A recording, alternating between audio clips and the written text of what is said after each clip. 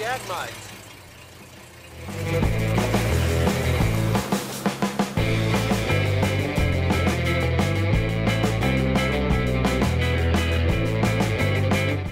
Hi and welcome. Today we are going to be taking off the carrier and removing the half shaft on a Jaguar IRS. And these are the tools you're going to need. You are going to need a ratchet. This is my favorite. Take your pick, doesn't really matter what size. 11/16 socket to remove the half shaft nuts. This is the lower fulcrum, or the outer fulcrum nut, which takes 15/16.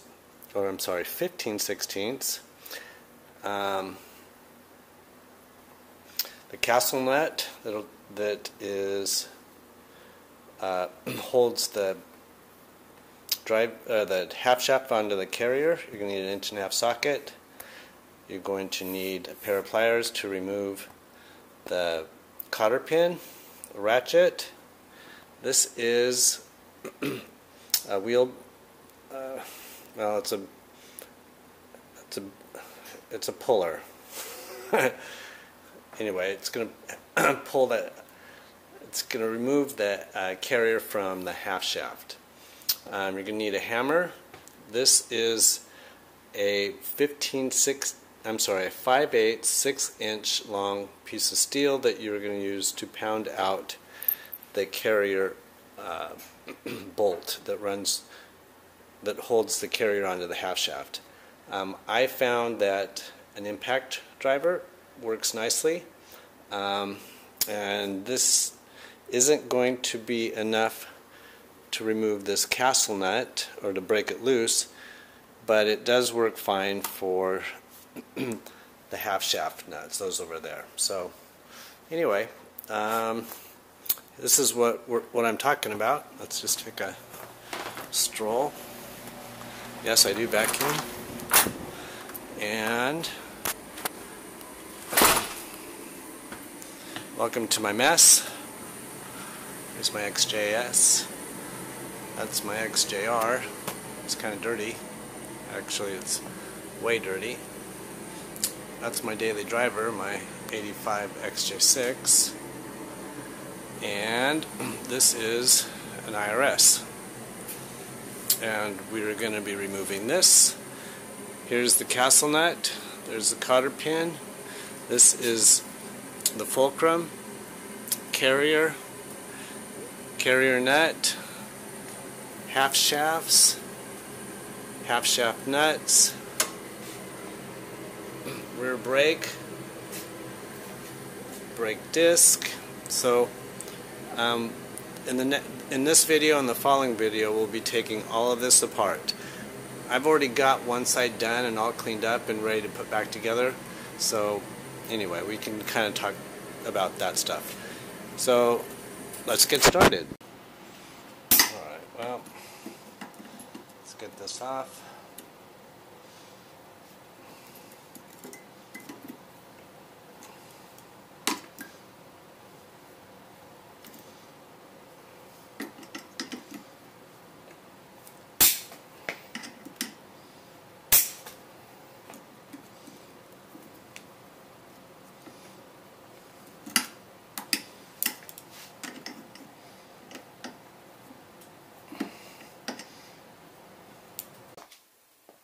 Here's another tool that I didn't mention that you might need, is a pair of vice grips and a hammer.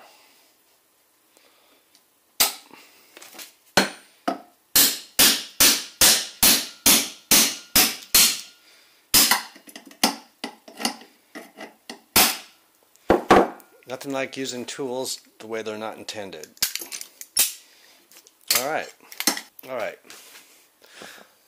We've got our piece of wood in place. It will hold the half shaft from spinning. And now we're going to take this castle nut off.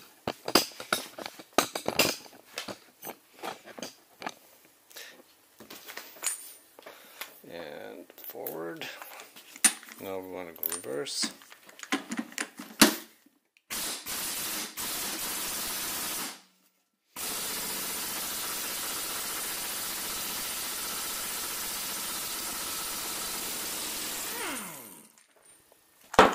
was really stuck on there.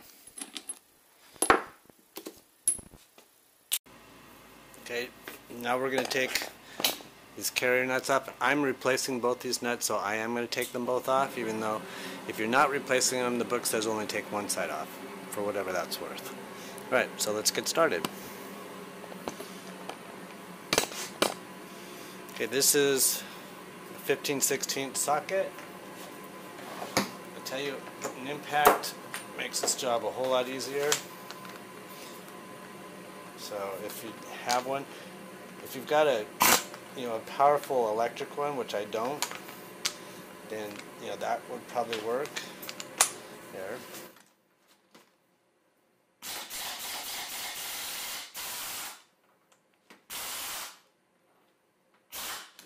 Of course, it's spinning on the other side.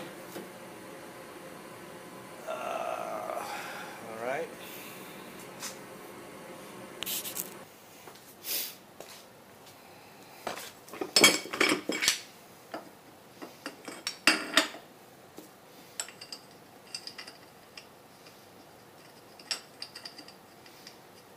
So I'm just using the lug nuts to hold this in place.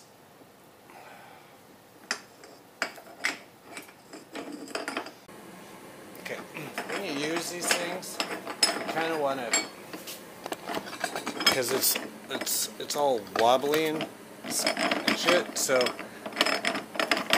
if you just kind of tighten it up, this isn't going to line up with that, so you just kind of have to kind of screw it into place and then hold it. And when you do this, you just kind of have to work each one around, just to make sure that you get it all, the pressure all even and the thing stays in line. Because the last thing you want to do is bugger up the end of the input shaft, because then you're fucked.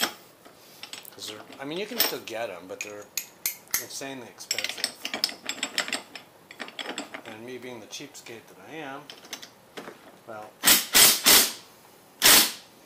I'm actually not cheap. I just don't have a whole lot of money.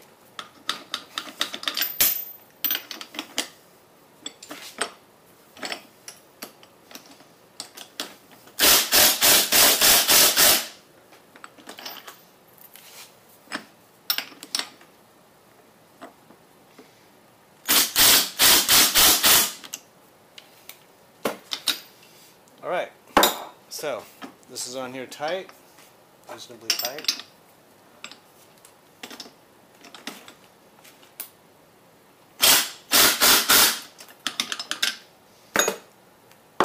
Now, we turn this and this will pull this whole thing off.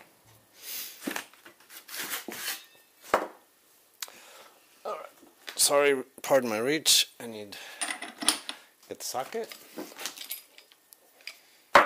Now, I don't like to use air tools with this because I like to feel it.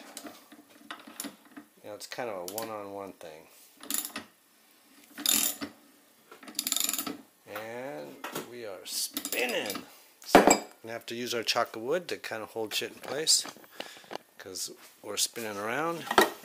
So just kind of wedge that in there to keep it from spinning. Now this might not come off easy because in the directions of putting the thing back together, they say to use Loctite to secure it.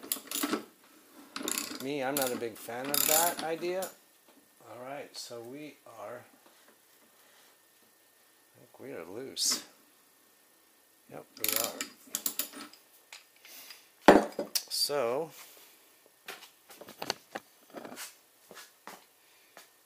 I'm going to pull this bolt out while I still can.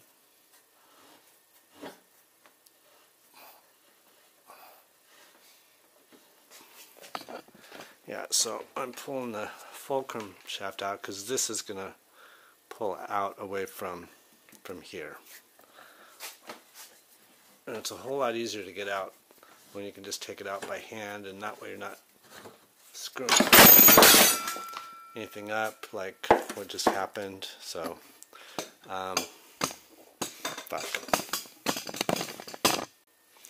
So once you just kind of broke the seal, it'll just pull out, just like that. And we are apart. So that's your input shaft. Goes the half shaft, brakes, differential, blah blah blah blah blah. Cool. Alright, so that part's done. Or not, the fulcrum arm. And then just kind of moved it up out of the way so I've got some wiggle room. So now we'll just be taking those out.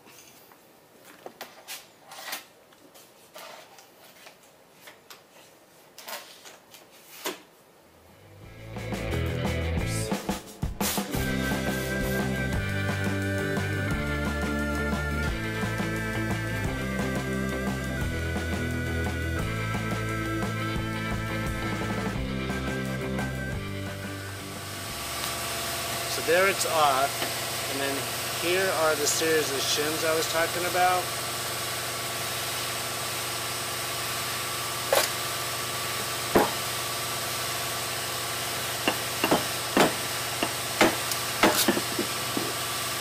And you want to keep them in the right order. And so what I do is I just kind of carefully peel them off.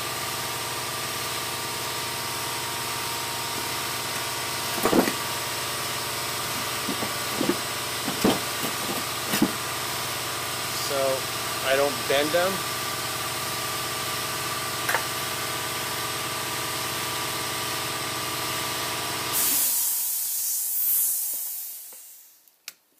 There.